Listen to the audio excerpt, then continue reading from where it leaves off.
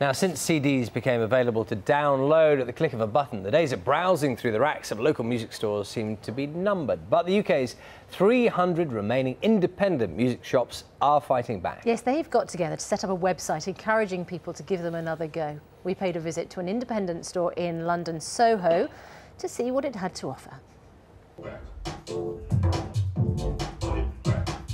Phonica's been open for 6.5 years now, and we started off as a vinyl-only shop that mostly sold dance music, but we've kind of expanded to sell lots of CDs, T-shirts, headphones and all other things. So we've kind of expanded as sales have gone down slightly because of digital music. A lot of DJs come into the shop who come in on a weekly basis to hear all the new records that come in, but there's also lots of collectors. We sell a lot of limited edition vinyl issues that you can only buy here. We can recommend records to people. If you like something, we can recommend other titles. And you know, you get the expertise of all the staff who work here. It's a friendly atmosphere. You can actually hear the records and flick through the records rather than just listening to 30 seconds online. The reason to come to these sort of shops is because you can get it all in one bag, and obviously you can listen to the tunes. It's a nice vibe, nicely chilled out, and just a big selection. I like the product and I like buying records. I just don't think you can browse in the same way online. On a Friday afternoon here, when all the new records come in from Europe or America, then it's quite a social thing, and it's quite busy with a lot of DJs who are playing at the weekend in London. So it's a nice Friday afternoon here. Well, let's speak now to record producer William Orbit, along with Alison Wenman from the Association of Independent Music. Very good morning to you both.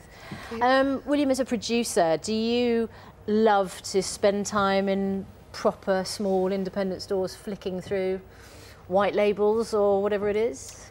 I'm going to say that I actually love to browse online. And that's part of the problem, isn't it? I get tremendous enjoyment from it, and I find the things I want, you know, exactly what I want, and I get tremendous joy when I find the right item. If I'm going to go to an actual record store, I'm probably going to be out shopping, and if I am, I'm going to be with friends and family, so I need to be somewhere where they're going to enjoy themselves as well.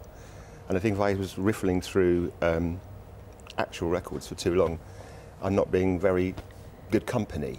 Yeah, it's interesting. Alison, it's a curious situation in a way, isn't it? Because these guys, they're getting together, putting themselves on the internet, and they're just embracing what is happening around them. But at the same time, I mean, if people do so they stay at home and just browse, then they will not be. The shops won't physically be there. Well, I think it's a combination of both. I mean, the internet is an amazing place to go and browse. But there's a lot of people that want to go down and rifle through the racks and talk to the owner. There's a lot of PAs in store, a lot of bands turn up. There's a lot of merchandise, T-shirts and rare bits and pieces merchandise that you wouldn't necessarily get on the internet. And it's essentially a place where people congregate. It's a kind of social I just wonder, you see, because I think it sounds lovely what you're saying. Yeah. I think if you ask people, do you like the idea of a shop where you can rifle through and it's all a bit, and you might find something special, they'd probably say, that sounds lovely. How often do they go? Well, the evidence probably is they hardly ever do, and isn't that part of the problem? Well, there's been incredibly savage competition in the marketplace. We've seen these numbers go from 1,000 to 300 in 10 years. So you might be thinking the record shop is an endangered species, and that's one of the reasons why there's been this concerted effort to put them back on the map, so that it may encourage people to think again about, you know, what they've got in their local high street, and it's part of the high street as well. I understand what you're saying, William, about you know, the fact that when you're with other people, you can't go off and do a solitary activity. But imagine we give you sort of 3 hours in the afternoon on your own. What could an independent record shop owner offer that would get you back and spending your time there? Well, merchandise, all the trappings, all the special editions and so forth. And funnily enough, a lot of shops that aren't called record stores, like clothing shops, especially in holiday destinations, when you've got that kind of time, they sell records. And I'm wondering whether it could be the other way around, whether the record stores could look into selling things that aren't necessarily musical, but make the experience more full.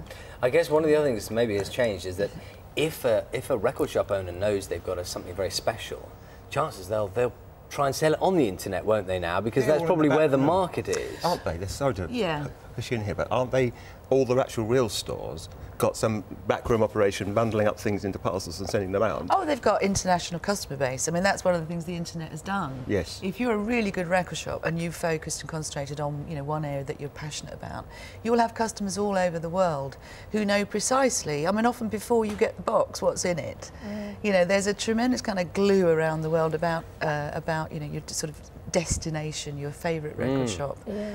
Do you find, William, that some of the pleasure went out of independent record stores when CDs came in, that there was a real pleasure in going through 12 inches and talking to the person behind the counter to find out what they'd just got in, and that has kind of evaporated? Really. I mean, there's a romantic ideal about, you know, we've all seen those movies, like, you know, High eyes Fidelity, meet across yeah. the jazz. Oh, you like jazz as well? I know, next thing you know. But actually, it's more like the guy in High Fidelity where it's a bit hostile, you know. I mean, I never found necessarily what I wanted, because probably the guy whose store it was had a particular idea of what was cool, and maybe what I wanted wasn't in his particular top 10. Did you never say, do you know who I am? Oh, that'll get me thrown out of an indie store. Nice to hear this morning. Thank you both very much. Thank you. Lovely to talk to you. Thanks Cheers. so much.